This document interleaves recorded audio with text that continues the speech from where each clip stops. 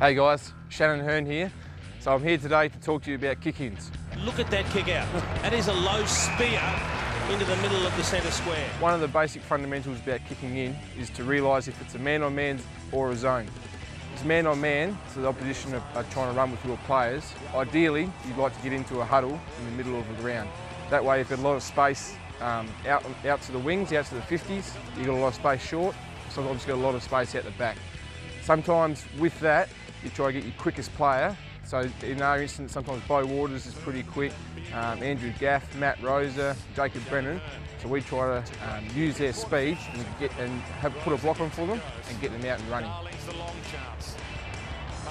The other aspect of kicking in is if the opposition decides to go to a zone, to a full 18-man zone. So this time we can have a lot of options. We have our outriders in the pockets, we can have long and wide to our ruckman in Big Nick or Coxie.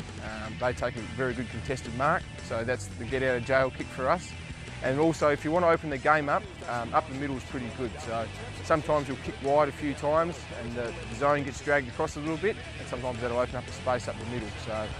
And sometimes if you can hit that one up the middle, with either Will Schofield or I, that can really open the game up. One of the other things that you can also do, I suppose, is play on and kick long, or if you're feeling really confident, you can kick a barrel.